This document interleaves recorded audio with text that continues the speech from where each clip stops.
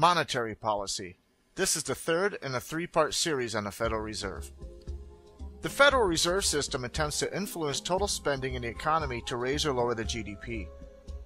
The Fed attempts to create steady economic growth with low inflation and low employment. It does this using monetary policy. When spending is high, causing inflation, the Feds will want to reduce the money supply. A decline in the money supply would make credit more difficult to obtain, and it would cause a rise in interest rates. This would reduce investment spending by companies, and it would reduce purchasing by customers. A reduction in the level of spending would lower the GDP and lower inflation. When the Feds cause a reduction in the level of spending, it is known as a tight money policy. When spending is low, causing unemployment, the Feds will want to raise the money supply. An increase in the money supply would free up credit, making loans easier to obtain, and it would cause interest rates to fall. This would increase investment spending by companies and would increase purchasing by consumers. An increase in the level of spending would raise GDP and lower unemployment. When the Feds cause an increase in the level of spending, it is known as an easy money policy. The Feds have three main tools they use to control the level of spending in the economy. The first is changing the reserve requirements for banks. The second is changing the discount rate. And the third is open market operations. Let's look at all three. In my last video, I showed how changing the reserve requirements raises or lowers the money supply. If the Fed raises reserve levels, it leaves less money over for the banks to loan out. Since banks have less money to loan out, it reduces the amount of currency in circulation. If the Fed lowers reserve rates, it leaves more money left over for banks to loan out. This increases the amount of currency in circulation.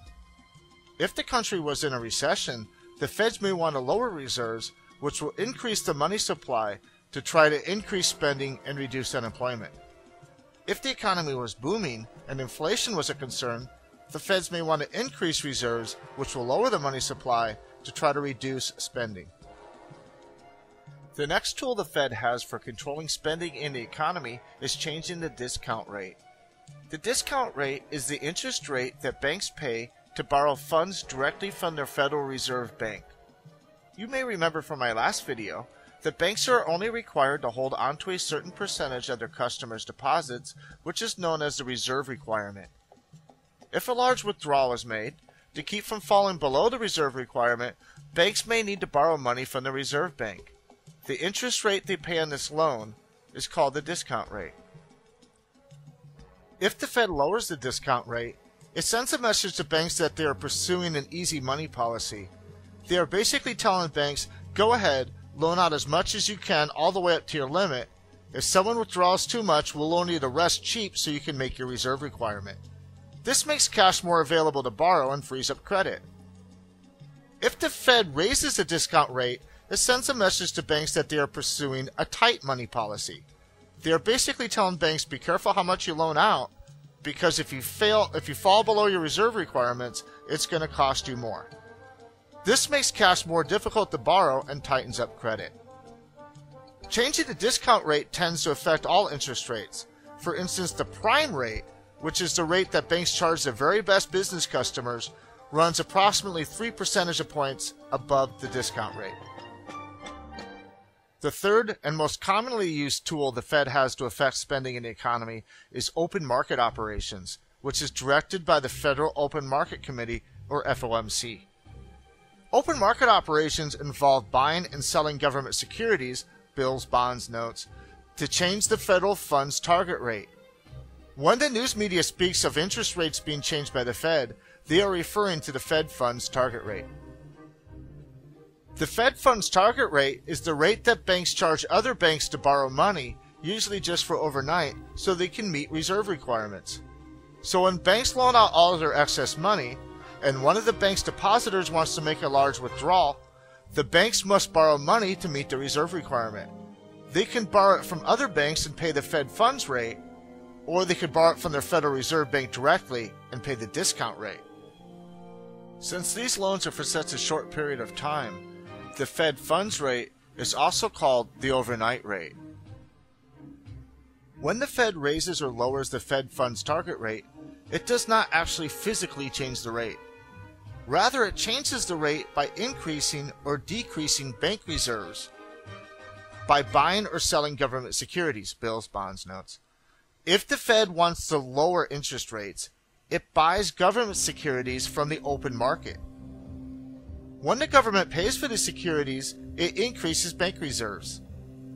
This gives the banks more money to lend out, which frees up credit.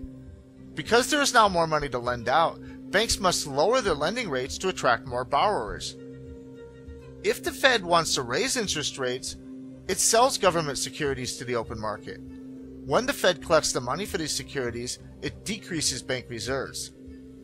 This leaves the banks less money to lend out, which tightens up credit.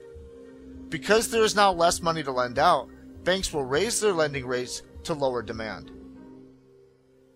If the country was in a recession, the Feds may want to buy securities, which will increase the money supply, which will cause interest rates to drop, to try and increase spending and to lower unemployment.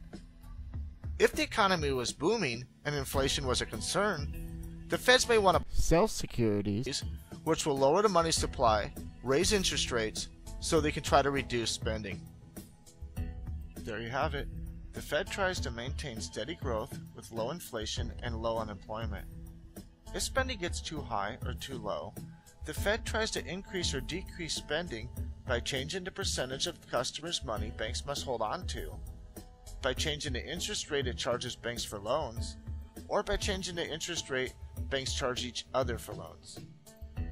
And that concludes my 8-part series of basic economics. I hope you enjoyed it and I hope you learned a lot from it. Thanks for watching.